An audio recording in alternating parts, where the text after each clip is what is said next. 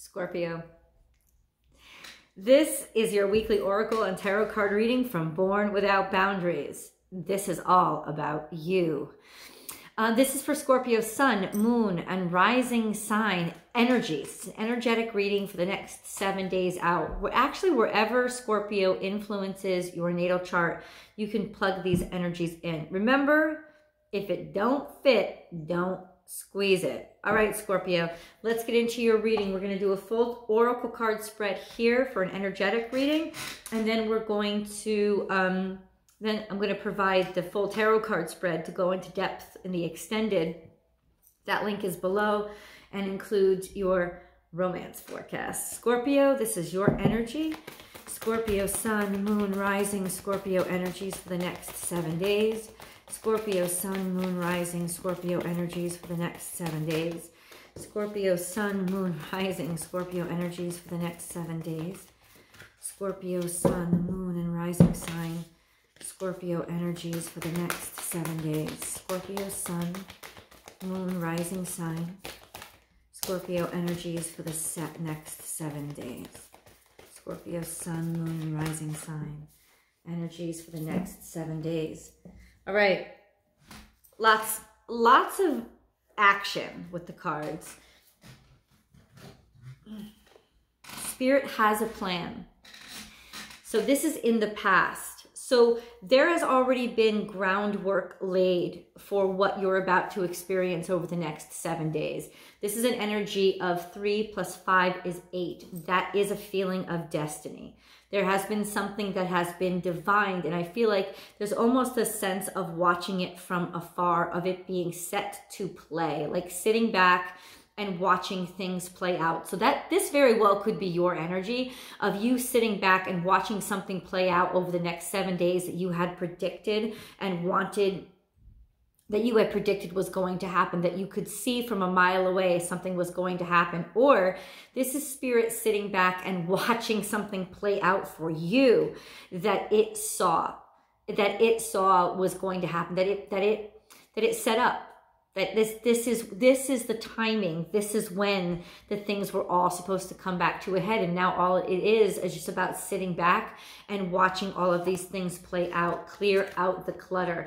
This is when things end. This is when you are able to let go of something. This is when the past stops and the new starts. This is that destined turnover. This is that maturing energy of you being able to decide where you go and what you feel and have control over your emotions. This is an advanced sort of emotional stability card. It's not the frog isn't a tadpole anymore. It's grown up. It's grown beyond being affected or influenced or basically, being at the whim of the tides, right? Now it's not. It can go above water, it can go underneath water, it can jump. It has a lot more control of itself, but there's something that it's holding on to that it needs to let go of in order to really complete its development. Well, this is the time. I can see you sitting back, watching and seeing things unfold, like watching things from afar unfold that you saw from 5 miles away or from 5 years away. This is a sense of watching somebody finally get over something that they should have gotten over years ago, but it's all in their divine timing, right? It's all in the timing of, so this is either happening to you or you are the one sitting back and watching this all play out and seeing somebody finally willing and ready to be able to let go and do what is actually more aligned with spirit, do what is healthier for themselves, do what is better for themselves. This is you watching that next step happen that maybe at some point you felt in doubt would ever come to pass. So that's really, really beautiful, interesting, and as well intense energy. Let's get into it. Reclaim your power. So this is you seizing back your energy. So I think a little bit of comeuppance is happening here. You're finally, Scorpio, now able to, over the next 7 days or so, it could bleed into the week after as well, a sense of it's because it's not I told you so, but it is a sense of validation. a sense of, I could see this coming. I saw this coming. And, you know, I was probably called crazy. I was probably called ridiculous. I was probably called insane by a lot of people. But I kept calling it. I kept calling it. And then after a while, I stopped calling it because I got sick of being tread on and rolled over and smacked with dirt in my face and insulted and called crazy, because I realized I didn't have to keep announcing it anymore. What was going to come to pass was going to come to pass. And it was in letting go and just letting spirit take over that you actually reclaimed your power. You reclaimed, it's not that you aren't right, and you're going to get some validation this coming week that you were in fact correct. But the bottom line is you reclaimed your power by letting go and letting spirit just take over, because yelling and screaming and gripping and clawing was not doing you any good. It wasn't getting you anywhere. It was doing nothing but hurt you. And in fact, you reclaimed and took back those integral parts of who you are, your energy. You got it back. You got that sense back. This is almost like something, also an energy of coming out of the shadows. Something like having foreseen it, or something coming to light that other people were having trouble seeing. 4 + 4 is the energy of 8, which is once again also destiny, which played a major role in your crowning energy. Whoa, interesting stuff going on here. Scorpio, you are never alone. Okay. So at the very least, this is a card that indicates something is hitting very close to home and very close to your heart, and something that's hitting very close to your family. This could be finally somebody, this could be somebody reclaiming power over an addiction, over a drug addiction, somebody going into rehab, somebody finally able to get that monkey off their back. This could be the energy of somebody finally being able to stick up to their abuser. This could be the energy of somebody finally walking away from an abusive relationship. This is somebody reclaiming their strength back and re-establishing a true connection to love, a connection to true love, a connection to what love really is, remembering what love really felt like, instead of something that was toxic, that was draining you. A beautiful sort of opening to health, to nurturing, to balance. Freedom is yours. Yeah, somebody's definitely gotten out of a horrible relationship. I don't know if it's you or if it's somebody that is close to you, but you're finally free. You're free of all the tethers and all the ties that not only were being kept on you from somebody else, but really ultimately you. You were the one that was keeping yourself there. The decisions that you were making, or you were watching this happen to somebody that you really loved, the decisions that they were making repetitively, holding them down, keeping them back and hurting them. 3 + 3 is 6. This is 6 as well. This is the energy of divine counterparts, soulmates, the lovers in the tarot card for me. So that's the energy of, I think, finally finding balance and coming into your full sense of self. And that's actually what helps you get free. So this is, it could be your joy and happiness at somebody else finally saving themselves, somebody that you were worried about, somebody that you tried to intervene with, somebody that you were trying to save, somebody that you were trying to reach, or it could have been you yourself finally breaking those tethers of those unhealthy patterns or circumstances that were bringing you down. This is Aquarian energy. It is grounded energy for Aquarian. It's almost like the freedom you get from wisdom. It's the freedom you get from feeling the ground underneath your feet again. It's that clarity of mind that comes with having solid roots. Oh, Scorpio, transformation is beautiful. This is the new stage of your life. Seeing somebody blossom into a butterfly, or literally moving on, leveling up, going on to the next stage.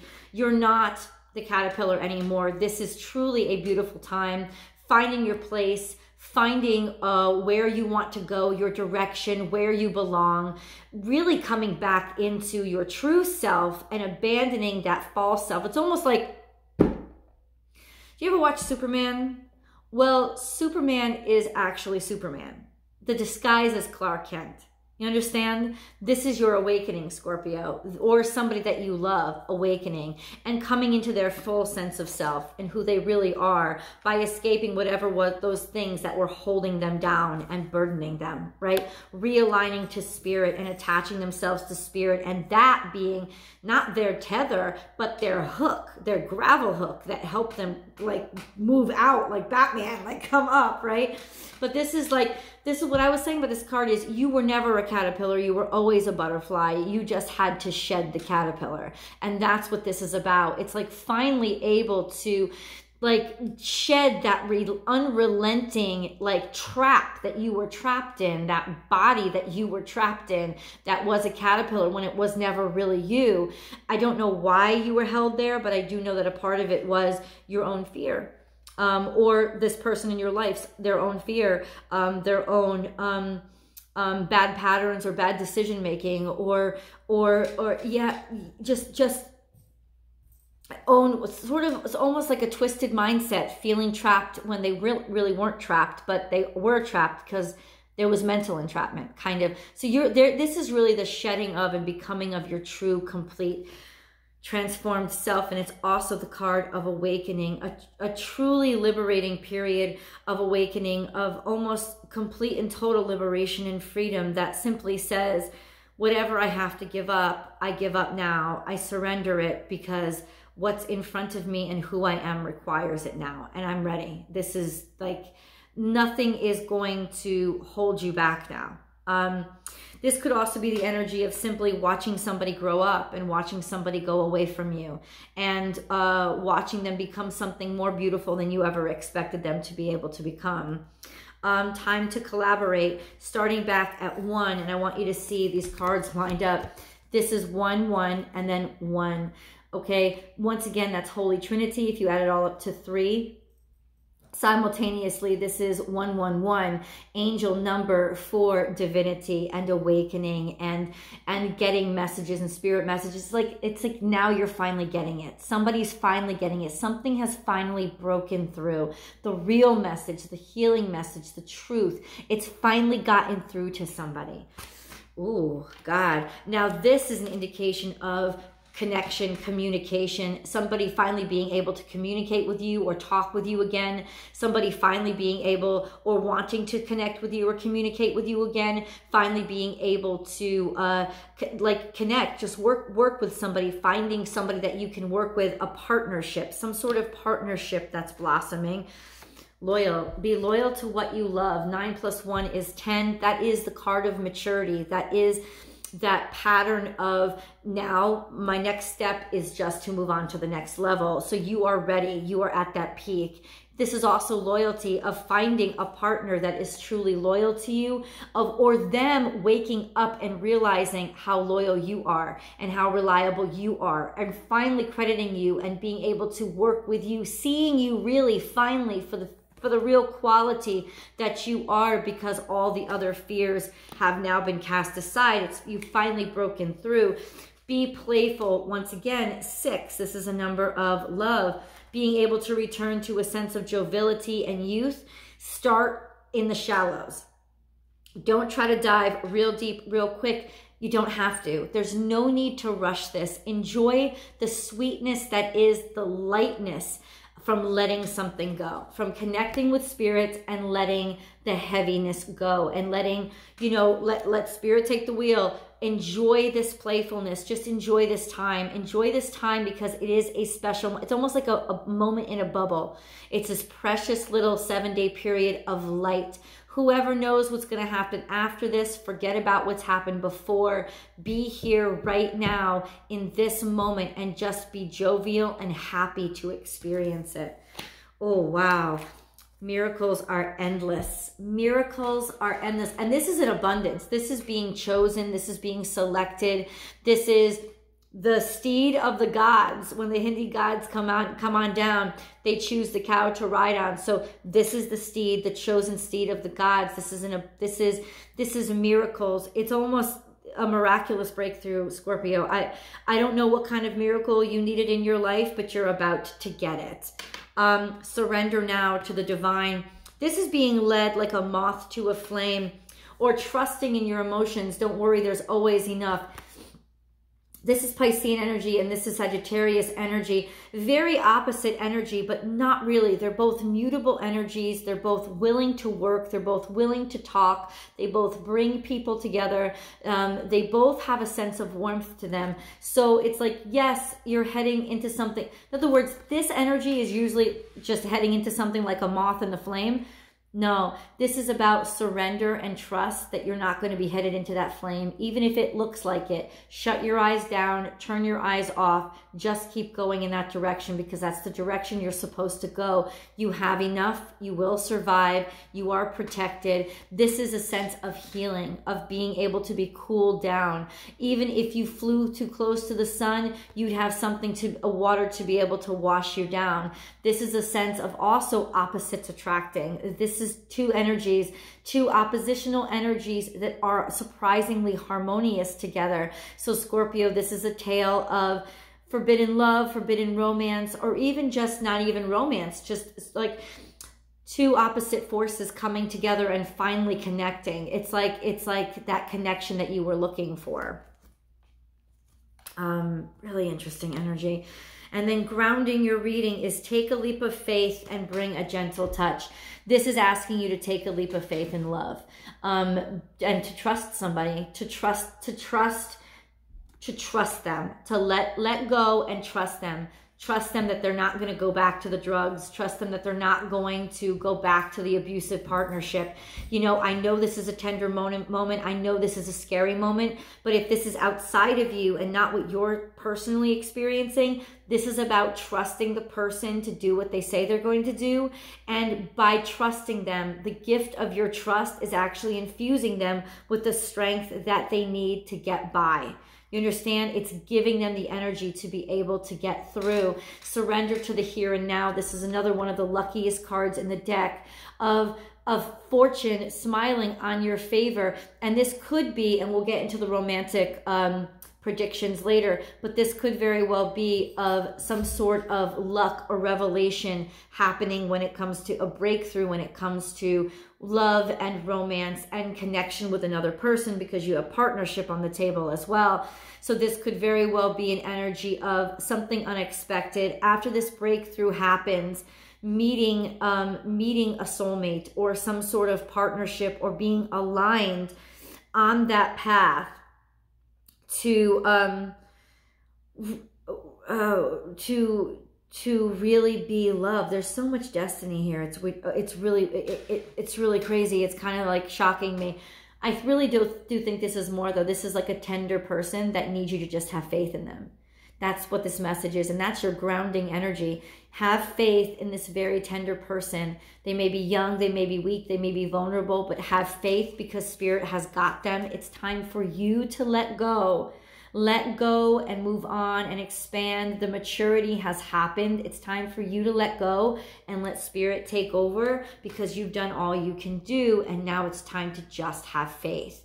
Oh, Scorpio, there is a tremendous call for you to just let Spirit take the wheel this week, 150%. It's time for you to let go and believe in them. Let go and believe in them. That's what I'm getting constantly over and over again.